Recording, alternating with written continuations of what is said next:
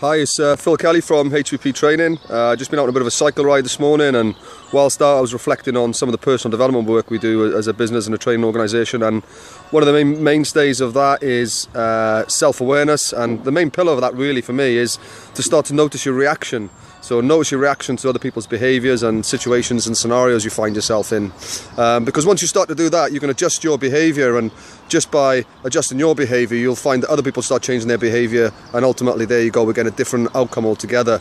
And to start off, I just sat outside a coffee shop for a few minutes trying to film this short little video blog, and realised it wasn't going to happen because it was a really busy place and there was people coming back and forth. And you know, I had an option there to get a little bit angry and wound up, but I realised I'd made the wrong decision. I was in the wrong place, so I needed to change that.